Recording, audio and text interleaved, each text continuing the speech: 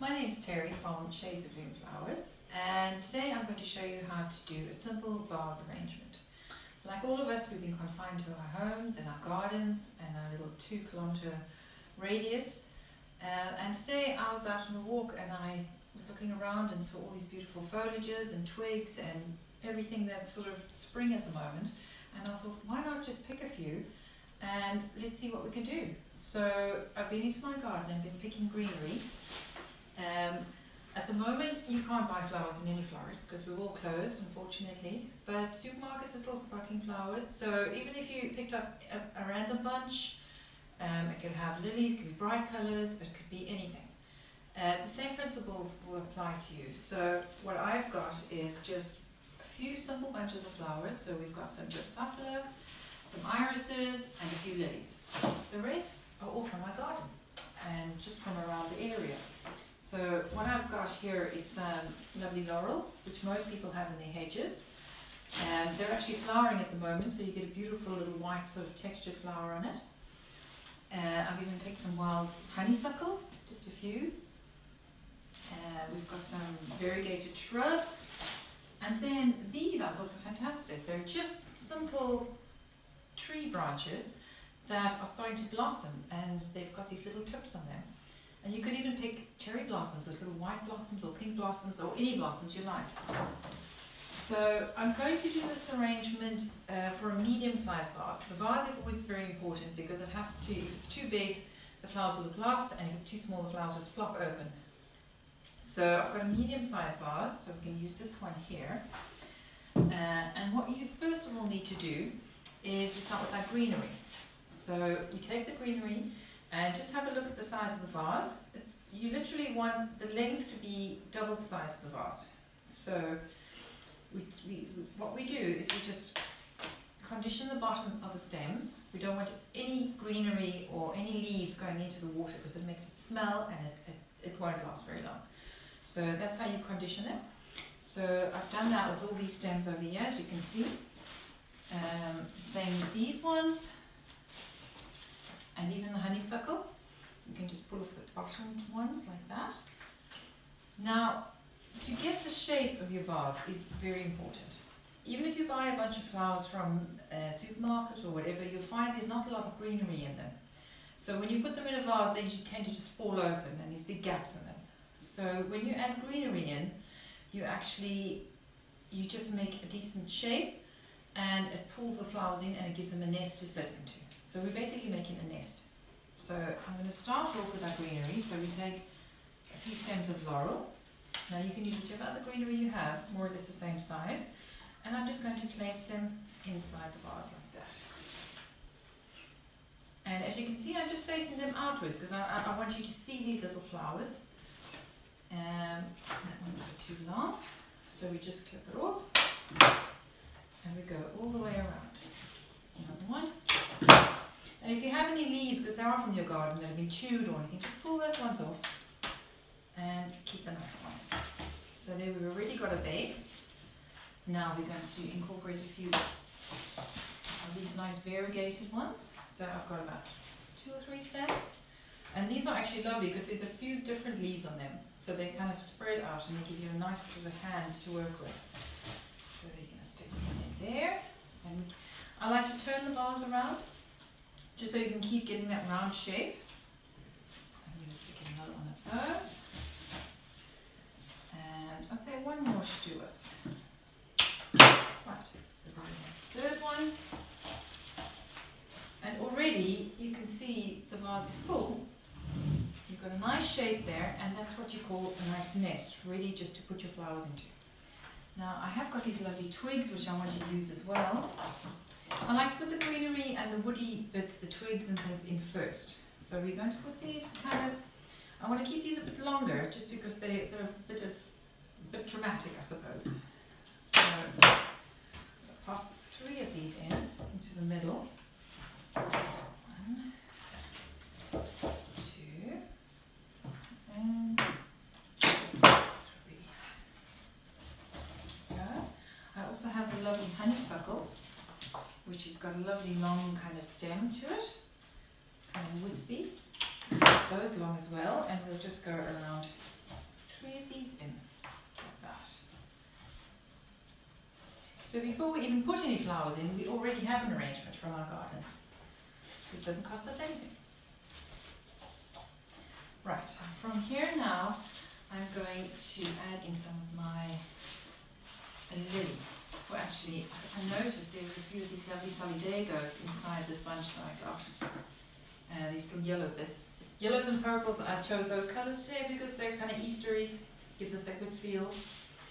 So I'm going to pop these in, these little bits of, and we just always cut the bottom of the stem, even if they're the right end, right size, just otherwise they create a little air bubble and they don't drink properly and they won't last. So I'm going to just pop those two in, a little bit of texture. Right, turn it around. If you keep turning your arrangement, you get a more even arrangement because you're looking at it at all angles. So now lilies are probably the most popular thing out there.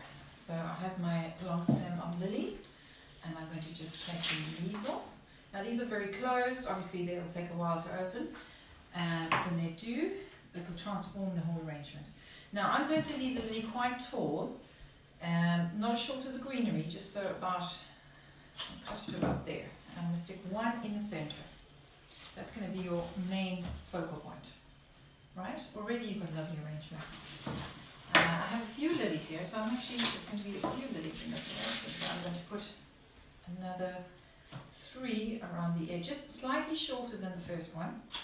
Got 1. 2, and we're going around the center one. So you're going to have 1 in the middle and 2 on the outside and another one so they're all nice and to the back. There we go. So you've actually got a lovely lily arrangement. When that starts to bloom, it'll be huge with all these big white blossoms. So now we're going to use our irises, a little pop of colour.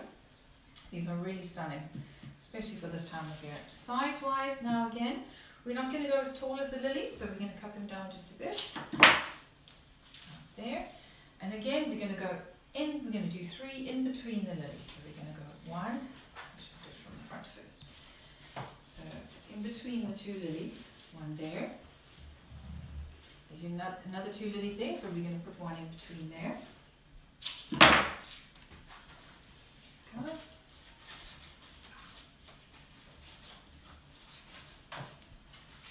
Keep turning, and really that pop of colour just really gives it a lift. There. Already you've got your lovely woodlandy looking arrangement, and now for the rest, you can add them. You can do a few taller ones through the middle. 1. They usually say to go in 3s or 5s.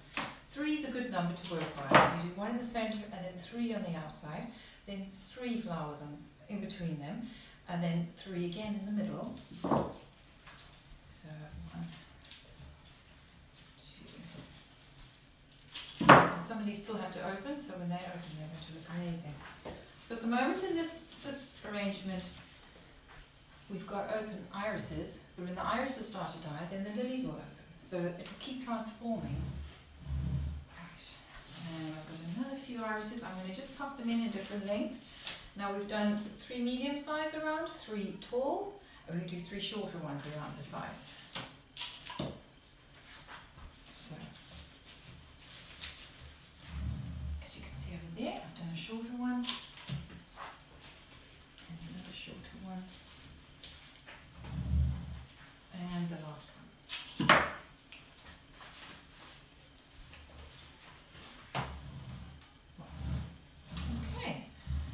Already it's looking like a fabulous Easter arrangement.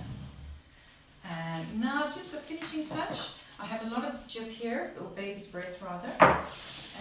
We don't need to use it all, depends how much you like. It's really nice and soft and wispy. It comes with a lot of little pieces, so you can always cut off some of the shorter ones. And we're going to go with, say, 3 taller ones for the middle.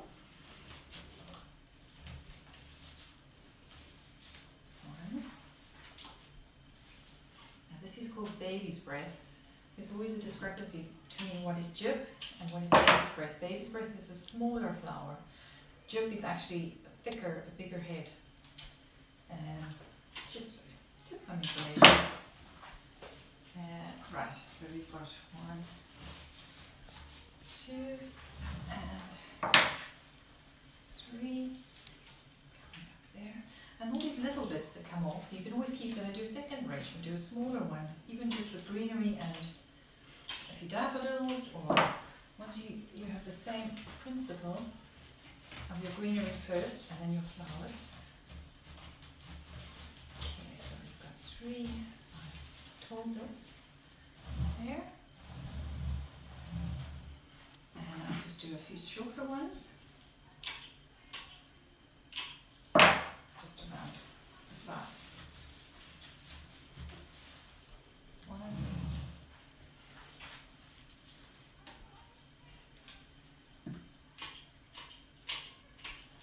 And 2.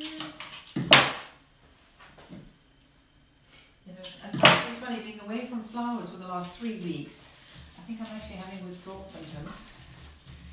I know the government's deemed that flowers are not necessities, but I think for some of us who love nature and love plants, I think they are. And that's why I find myself walking around and looking at things that I can use. I mean, there's nobody who doesn't like flowers. Every time we deliver a bouquet, or anyone who receives flowers, are always delighted. And even myself, when I bring flowers home and I have them here in the house, every time you walk past them, they just give you a little lift. Right, so I think there we go. I think that's enough. So you can just turn it around just to see. And there we have our very natural vase arrangement using our greenery. One other little trick I will just show you. I have a second vase here, more or less the same size. And once you've finished doing an arrangement, what will happen usually is little twigs, you know, there might be a bit of dirt underneath them, especially from the garden, so they'll dirty that water. So what you do is just get a second vase, or you can just take them out and fill up your vase. And you just pop them into some clean water. Like that.